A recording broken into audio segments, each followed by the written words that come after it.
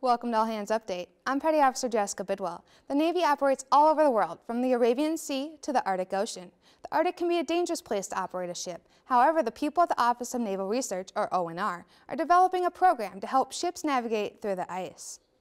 Our overarching goal of the Arctic and Global Prediction program to improve our ability to forecast and predict where the ice is at any moment is very important to the Navy, so that if vessels are up there, the captain knows where the ice is and where to avoid, where not to go, or where he can go to operate safely and effectively.